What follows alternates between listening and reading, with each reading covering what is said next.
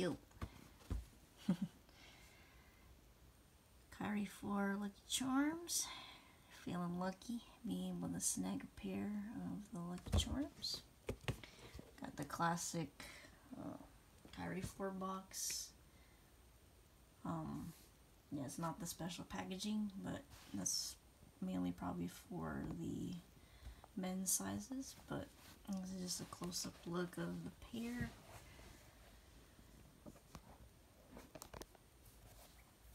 I just mainly wanted to give a close-up look of the features of these and just pay attention to all those details. Holographic swoosh, so it changes color. It's not translucent, it's actually holographic. Reminds me of a holographic card.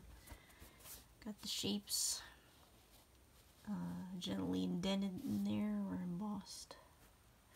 Suede over here, little multicolored speckles.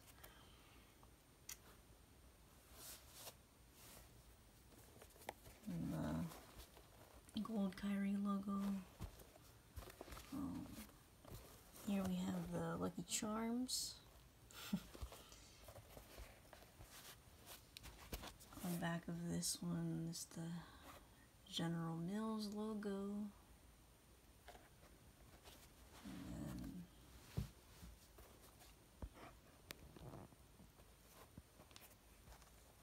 And this is such a dope pair. Definitely out of the cereal pack, I think the Lucky Charms was, I feel like they paid more color wise. It's the most unique and the details are insanely awesome. Gum bottoms with the paint, and the paint is literally the shapes of the marshmallows. You got the clover there, star, pink yellow, probably the horseshoe and balloon. There's the horseshoe. It does have the classic Kyrie 4 features, of course.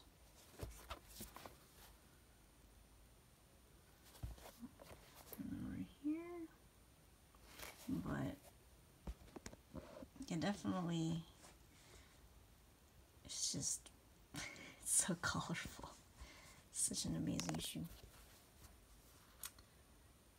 This wasn't a really unique collaboration.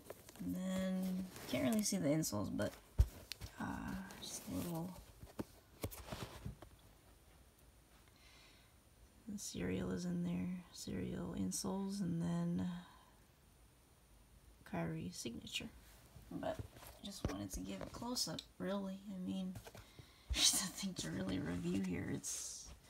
I obviously love the Kyrie 4s because they have had really awesome colorways, and mainly they're comfy, so that was a huge reason why. Here's that leather little section there for the toe area. But yep, simply wanted to give a close-up.